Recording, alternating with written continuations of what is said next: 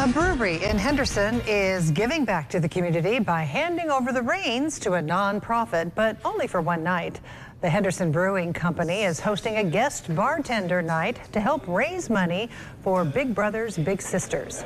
The company was founded by 5 Henderson families and says good beer can bring people together. The head brewer says this is one way to do it. So Wednesdays, we try to schedule as many nonprofits as possible locally, if we can, for what's called our guest bartender night. And what we do is basically we invite an organization in and we tell them that we're going to commit to them 10% of our sales and 100% of the tips to their organization. Well, Big Brothers Big Sisters is a nonprofit that partners adult mentors with kids to nurture the children and strengthen communities.